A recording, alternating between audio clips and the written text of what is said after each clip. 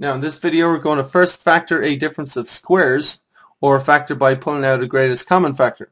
So we'll do these examples 1 through 7. The first 4 is pulling out a greatest common factor, and then 5, 6, and 7 is factoring a difference of squares method. So let's start with example 1. So we have x squared plus x equals 0.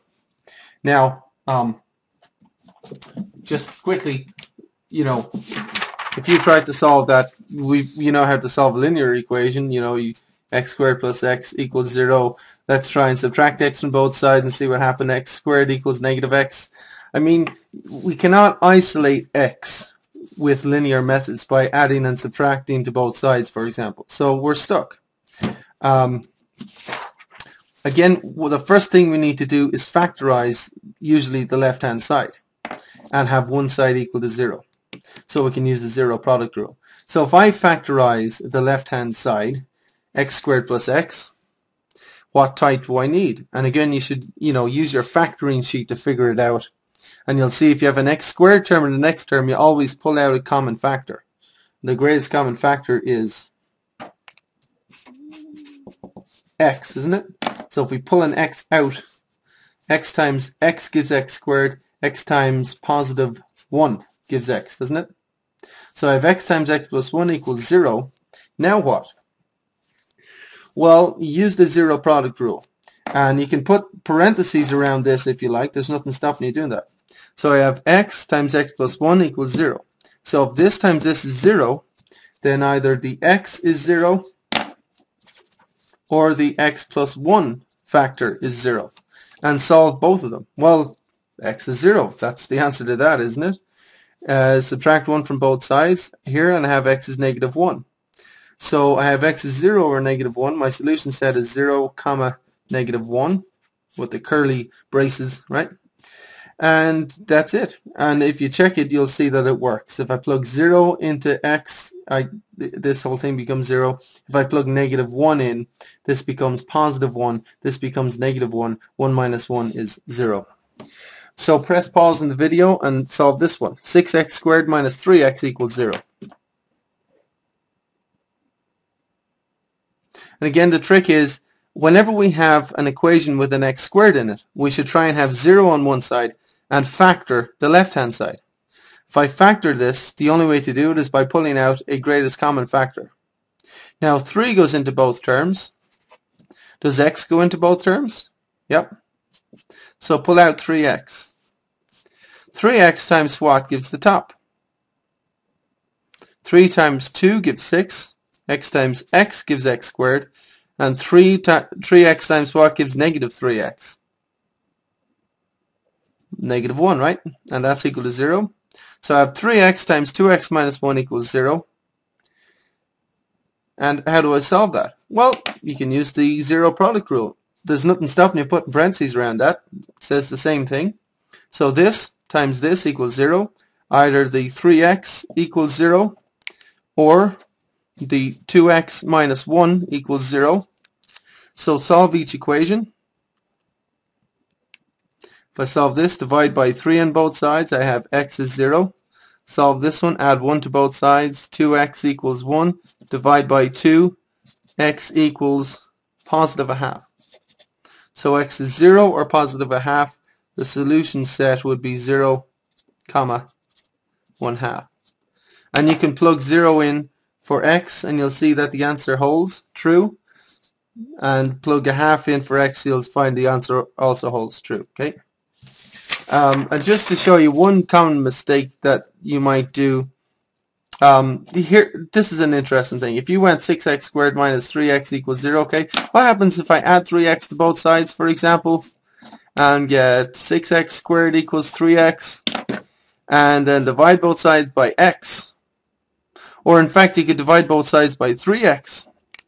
And this would give you 6 over 3 is 2, x equals 1. And now divide by 2, and I have x equals 1 half. Interesting. And one of the answers is 1 half, isn't it?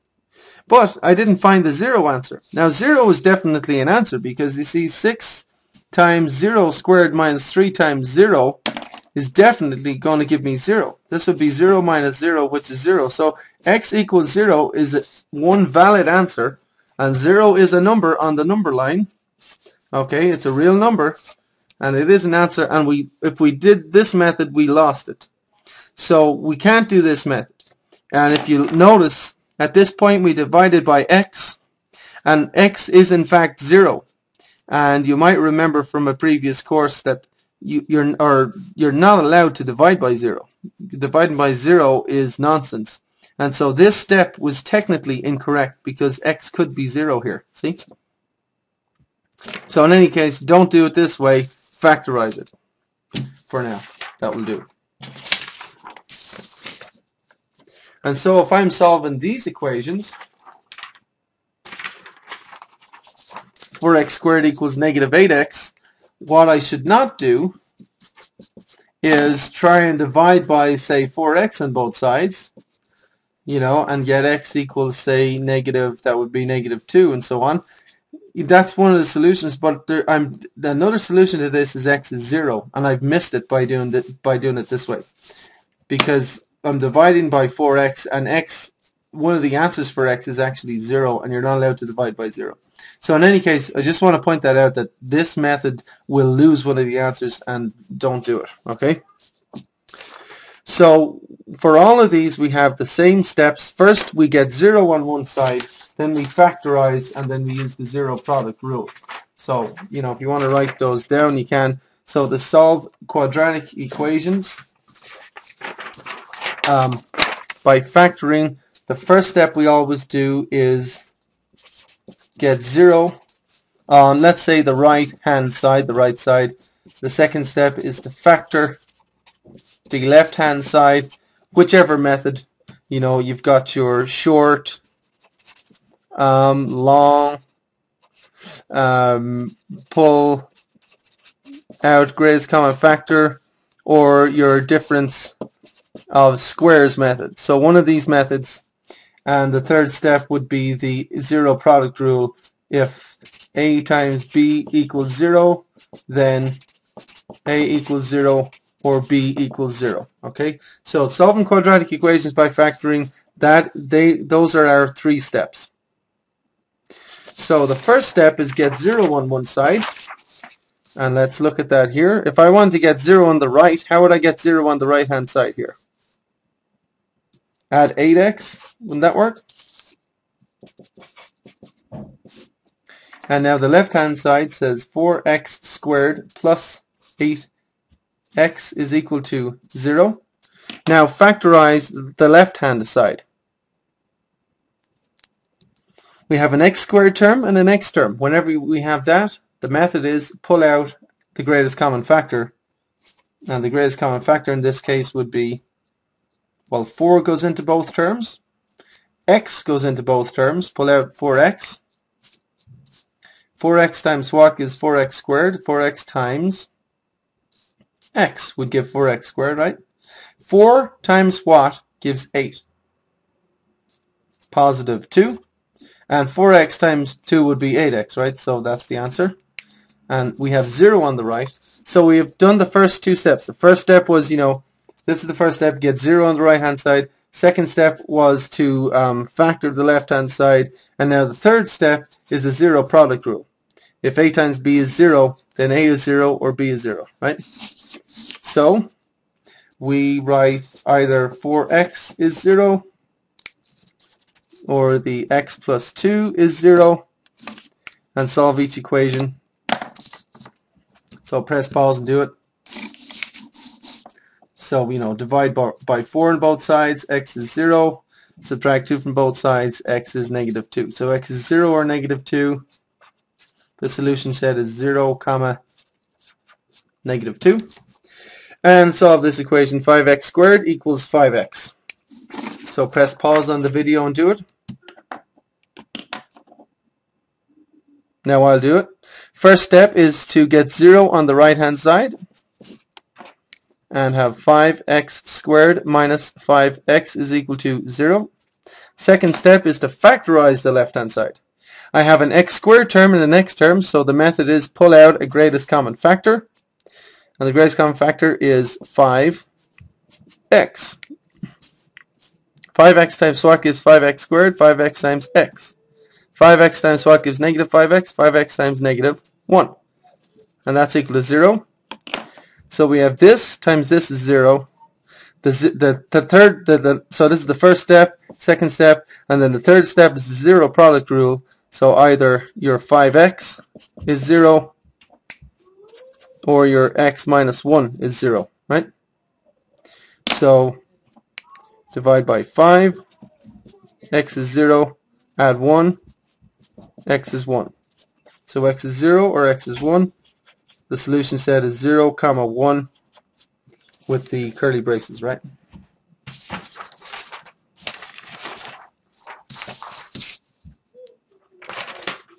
Now, example 5, x squared minus 169 equals 0. When we're solving quadratic equations, quadratic equation is whenever you have an x squared, the highest power of x is squared, and there's an equal somewhere. That means it's a quadratic equation. So when we solve a quadratic equation, we have 3 steps. First, get 0 on the right hand side. Oh, it's already done. First step is done, right? No problem, don't have to worry about that. Second step is to factorize the left hand side with one of the 4 methods: short, long, pull out greatest common factor, or difference of squares. So what method do we need to factorize this side? It looks like a difference of squares, isn't it? Now if you know your times tables properly, that is actually x squared minus 13 squared. 13 squared is 169, okay? Difference of squares, you'll remember a squared minus b squared is equal to a plus b times a minus b, right? And we've done this a lot, so we should know this by now. So this factors to be x plus 13 times x minus 13 is equal to 0. So that is the second step completed. The third step is if the zero product rule. If a times b is 0, a is 0, or b is 0. So we have this times this is 0. So either the x plus 13 equals 0 or the x minus 13 equals 0. And if I solve each one, subtract 13 from both sides, and then add 13 to both sides here, so this becomes x is negative 13 or x is positive 13, right? 2 solutions, negative 13 or positive 13. And if you check them, they both work. If 13 squared, say negative 13 squared would give 169. 169 minus that would be 0. Positive 13 squared would be 169, and that minus 169 would give 0. So the solution set would look like this: negative 13, comma, positive 13. It may also look like this: plus or minus 13, where this is positive or negative 13. So this notation here represents 2 numbers, positive 13 and negative 13 at the same time. So this thing here means, you know, plus or minus. Plus or minus. Okay. Example 6, 5x squared minus 20 equals 0. Again, the trick is, you know, get 0 on the right hand side, factor the left hand side, zero product rule. We already have 0 on one side, that's fine. We need to factor the left hand side. Now we actually did cover how to factor these. If you can ever pull out a greatest common factor, do it. Whenever you're factorizing an expression, you can pull out a greatest common factor, do it. So we can. And in fact, the greatest common factor is what? What goes into this term and this term? Is it 5? Right. So pull 5 out. What are we left with? 5 times x squared gives 5x squared. 5 times negative 4 gives negative 20. And that's equal to 0. So 5 times this equals 0. And, you know, just keep factorizing. Can you factorize x squared minus 4? Looks like a difference of squares, doesn't it? Looks like x plus 2 times x minus 2 equals 0. And we still have 5 here. Now, one little thing we need to note about the zero product rule is this. the zero product, I mean, if you have 5 times A times B equals 0, surely, you know, if A was 0, the whole thing would be 0, right? It doesn't matter about the 5. And if B was 0, the whole thing would be 0. So it doesn't matter about the 5, right? So it doesn't really matter if you have something multiplied by the two variables. So this 5 can basically be ignored because this whole thing is going to be 0 if the x plus 2 is 0 or if your x minus 2 is 0, isn't it?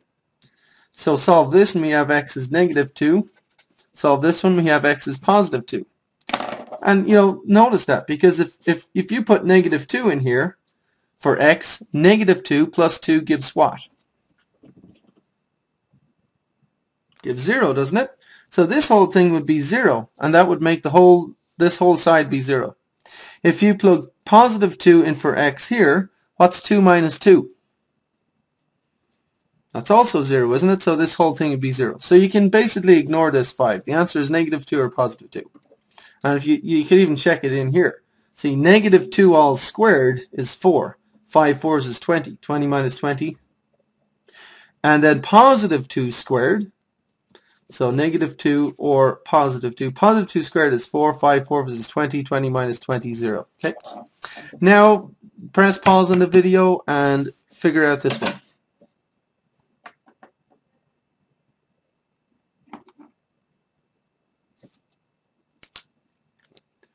Okay, now I'll do it. You can pull a 2 out from both terms. 2 times x squared minus 1 is equal to 0, right? And if you can now factorize the x squared minus 1, leave the 2 there, don't have to worry about it. X squared minus 1 is the same as x squared minus 1 squared, isn't it?